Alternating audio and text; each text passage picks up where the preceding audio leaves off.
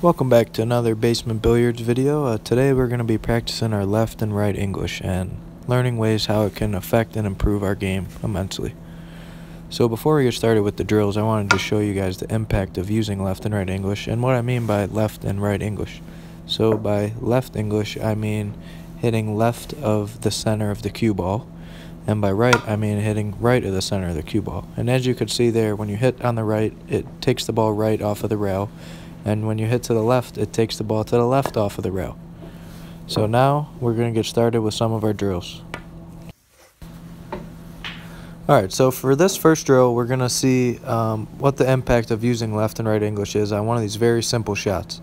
So to start off, I just hit dead straight, no left, no right English. I just hit on the center of the cue ball.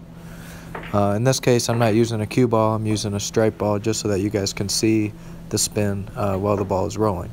So the objective here is to hit the same exact shot 3 times and get the cue ball to land in both of the squares.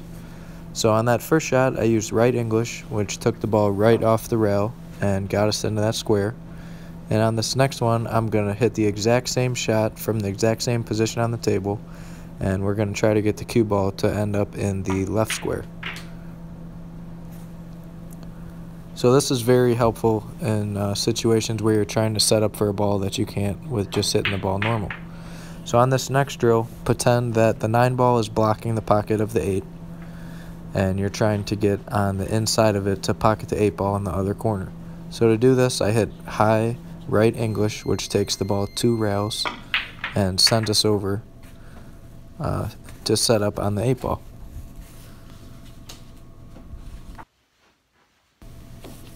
So another great thing about using left and right English is that you can get the cue ball to slow down in situations where you might scratch, like this one here. So in this shot here, if I hit just dead straight, the cue ball is going to scratch in the side pocket over by the 8 ball.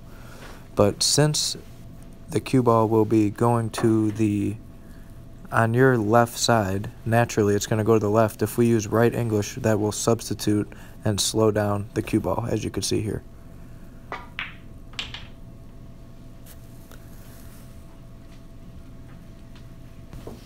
So for this drill here, I want to set up for the 6 ball in the corner pocket that is not blocked by the 9. And if I hit the cue ball straight with no English, there's no way for me to do that because it naturally rolls to the point that I just hit.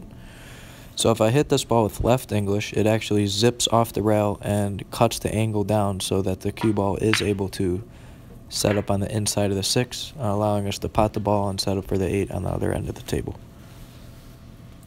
In this last drill, the most advanced drill, I'm going to try to be setting up for the 8 ball 3 different ways. So if I hit dead center on this ball, I'm going to leave myself a very hard shot on the 8 ball down the table.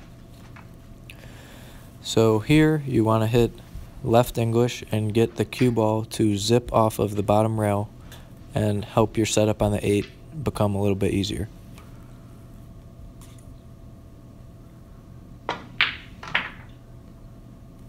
So as you can see there, when the cue ball hits that end rail using left English, the ball spins to the left side, headed over to the 8 ball. Now we can do the same exact shot, same setup, and move the 8 to the opposite side of the table. And if we use right English, the cue ball should end up with a lot easier setup on the 8 ball than before. And as you can see, it spins right over and gives us a straight-in shot on the 8 ball. And like I said earlier, these English shots come into play a lot, and it will really help you with your setup to give you an easier end of the game.